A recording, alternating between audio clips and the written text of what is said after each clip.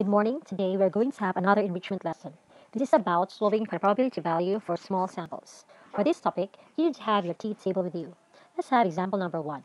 N equals 10, and the null hypothesis is mu equals 15, and our alternative is mu is not equal to 15. It means that it is a two-tailed t-test. Its test statistic computed is t equals negative 2.50. For this topic, you need to get your t table with you. If n equals 10, then the degree of freedom will be 9. That's 10 minus 1. We're looking for 2.50, and its nearest values are found in 2.26216 and 2.82144. If you check, these two values are between the level of significance 0.025 and 0.01.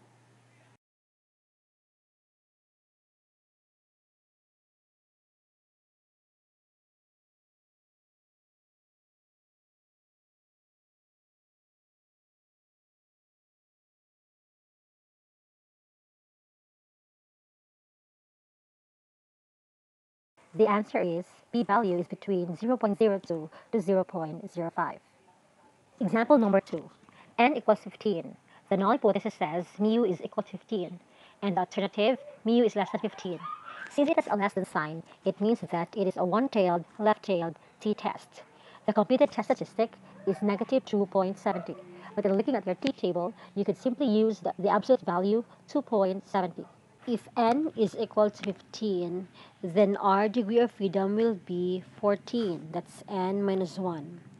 We look at this line, and we're looking for the nearest values of 2.70.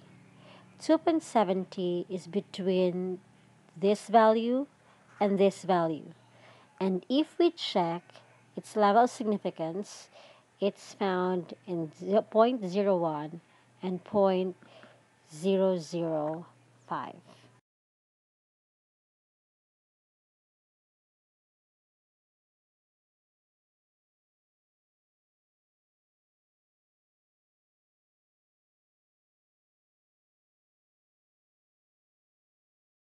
The answer is p-value is between 0.005 to 0.01. Number 3, n equals 20.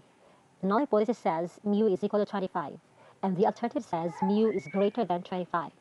Since it is a greater than sign, then it means it is a one-tailed, right-tailed t-test. The test statistic is t is equal to 3. If our n is equal to 20, then our degree of freedom is 19. That's 20 minus 1. So we will look at this row. We're looking for the nearest value of t is equal to 3.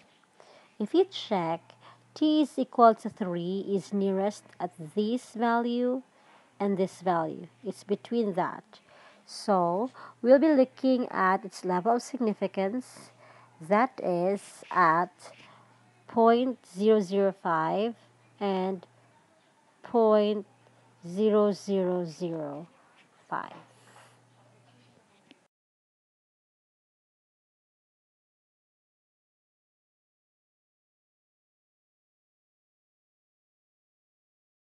The answer is the p-value is between 0.001 to 0.005.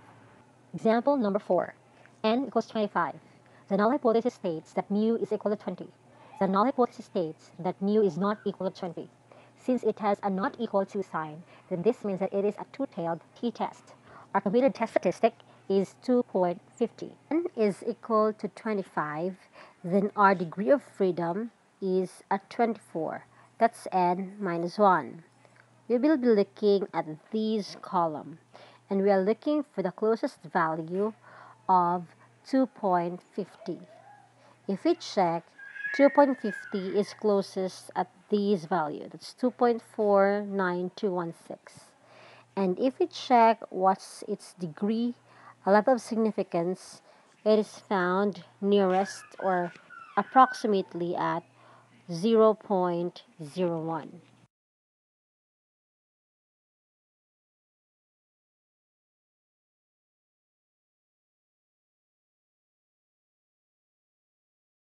The answer is p-value is approximately 0.02.